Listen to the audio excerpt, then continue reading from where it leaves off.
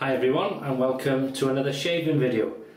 In this particular shave I'm going to be using just as a, I don't know, lately I've been thinking a lot about a good friend of mine, Steve Farragher, who's in, as a lot of you know, especially I put some updates on Facebook as to how he is, and this is the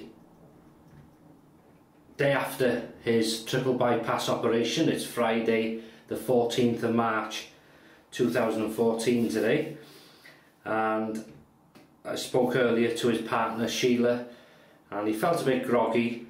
That could be due to the medication, plus if you've just been opened here and had major heart surgery you'd feel groggy the next day, I think, and maybe for a few days. But he was sitting up in a chair, and that's got to be a good sign, hasn't it?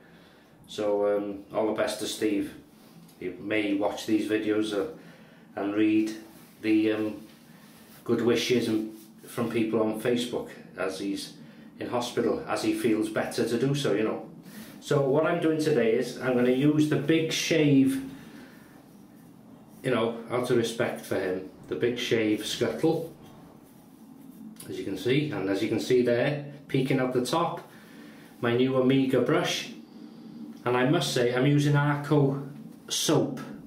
I put a couple of lumps of Arko soap in the bottom there, and there's a good ridge on this Big Shave Scuttle, and it really lathers up. And this is how it all started for me, watching Steve using the Arko soap in his shaving bowl and getting lathers like this and thinking, you know, wow, I want some. But I must say, this brush, this Omega brush, it softens up. You know, it's quite a stiff brush, but I soaked it for a few minutes in hot water and it softened up lovely. But the smell is horrendous. So that calls for some action. And what I'm going to do is I'm going to put 2 or 3 drops of tea tree oil. This is the proper stuff. If you remember, I did a video on it, or I mentioned it. Yeah, so I'm going to just put a couple of drops of this into the soap. And for those that don't know, it's like an antiseptic property to this. Tea tree oil, 100%. And it may not make any difference, but it will certainly, yeah, that's better. That's got rid of the smell. And of course the oil is good for your skin, especially if you suffer from sensitive skin. Anyhow, don't talk so much, Paul. Okay, as you can see, don't do many lathering up videos, because I normally do this off the camera, you know, to save time. But as you can see now, peaked, lovely. That's the new Omega brush with a blue handle, and I've forgotten the number of it. Anyway, you know which one I mean. And I'm going to be using my Parker 22R with this beautiful, well, similar to a barber pull, but it's gunmetal, good heavyweight. And for the price of these, you can't go wrong. There's 2 days growth here, and I'll be using a Gillette 7 o'clock super stainless in there, as you can see. And close that up. And I've just come out the shower actually.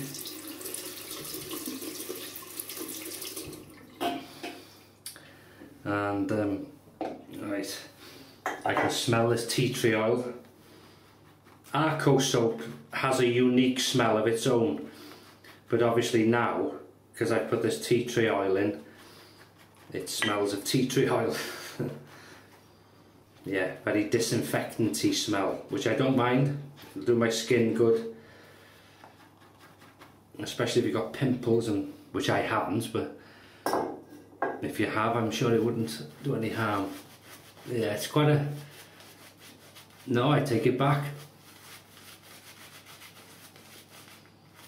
Has a bit of a mentholy property. I can smell the fumes of the tea tree oil.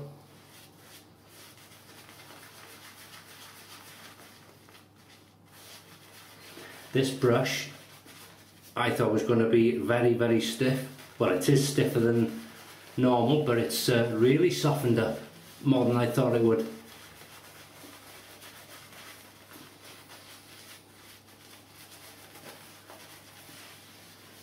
Lovely.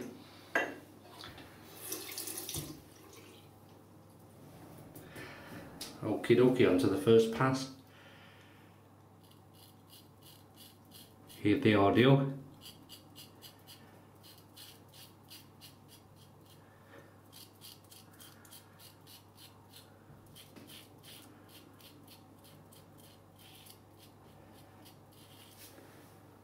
Very nice. Now, as you may or may not know, this razor, the Parker 22R, has no adjustable settings. It's a standard razor, non-aggressive, and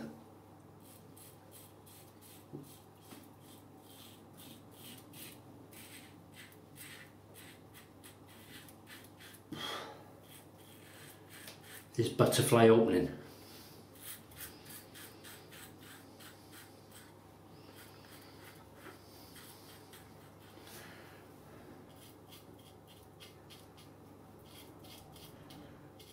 I own a few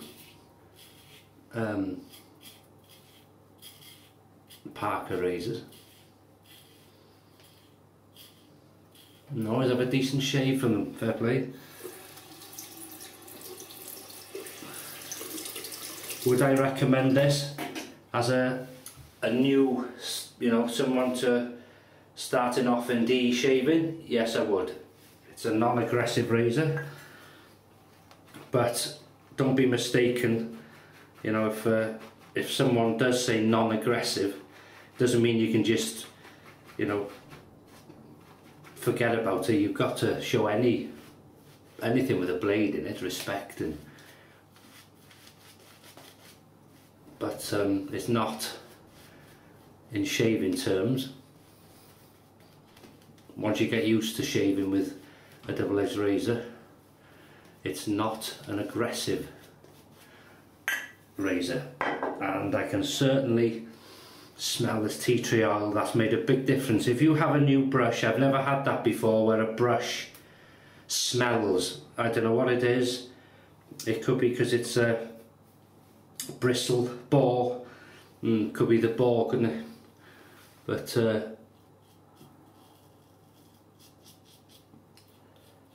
I've never had a brush smell like that before.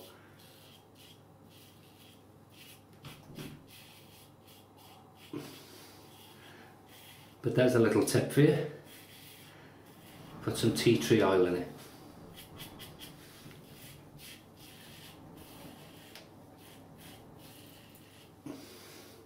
And of course it'll do me good because it'll disinfect my skin, because there's a sort of a, not menthol, it's like the palm olive, the palm extract with eucalyptus. There's a sort of mentholy, you can sort of smell.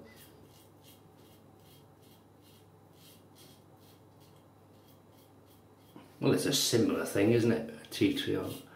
But it's a much nicer smell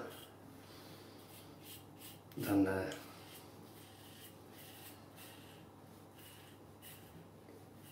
smell that brush was giving off. That's lovely. Second pass. The Gillette 7 o'clock blade performing very well. That is not an aggressive blade either, in my opinion. Just another thing as well, I get a lot of people asking,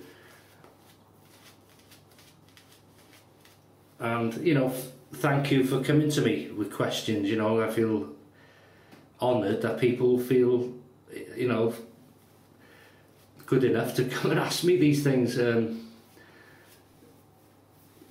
It's quite humbling actually. It's just,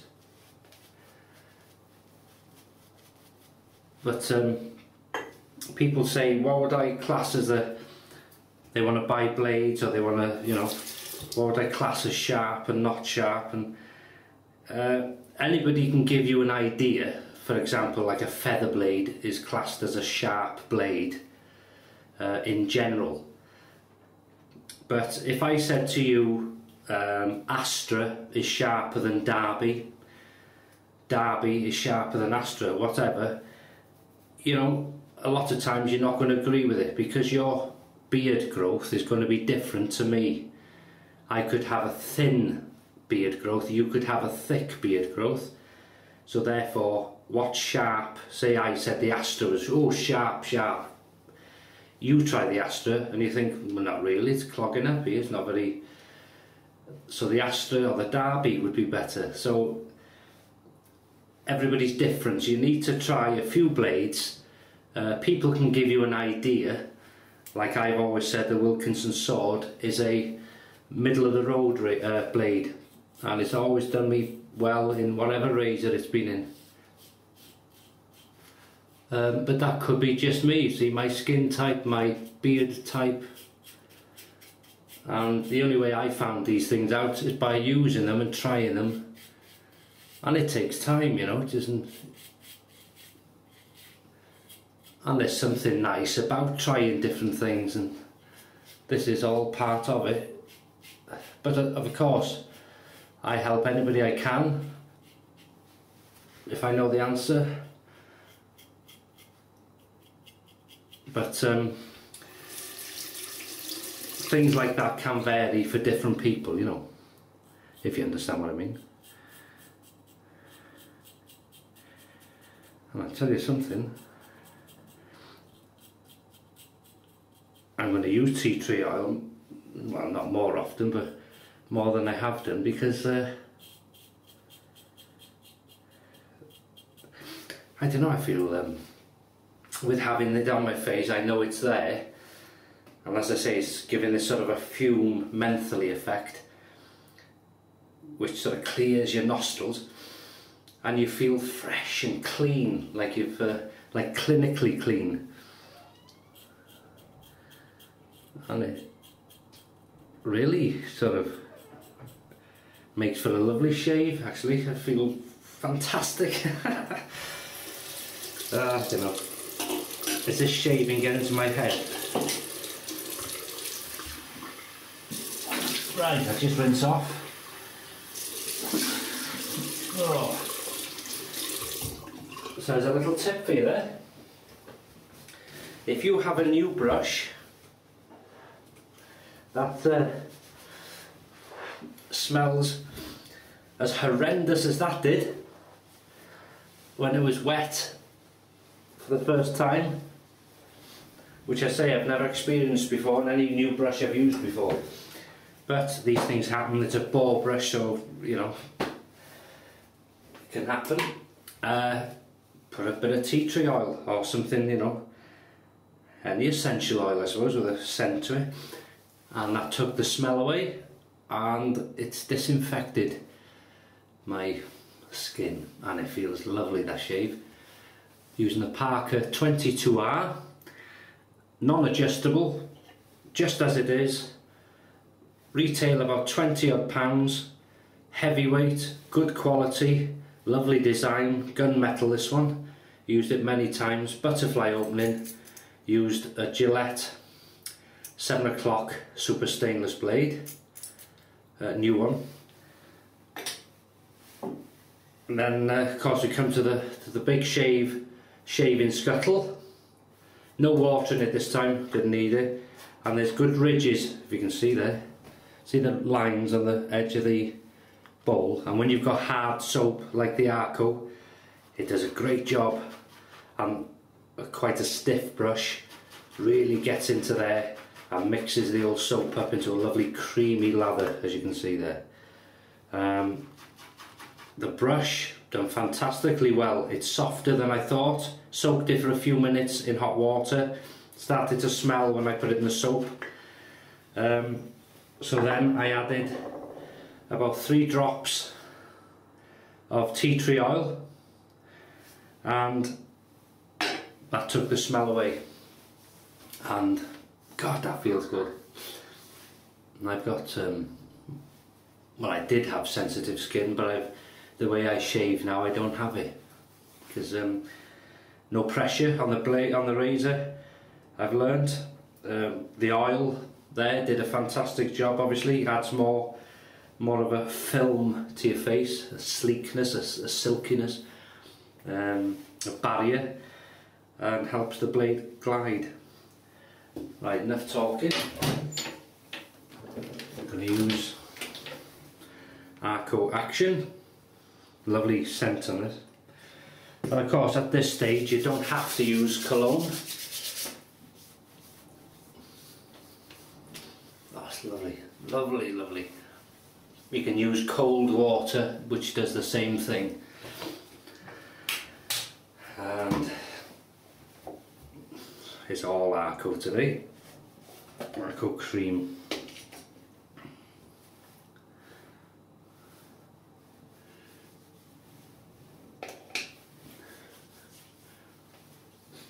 Lovely.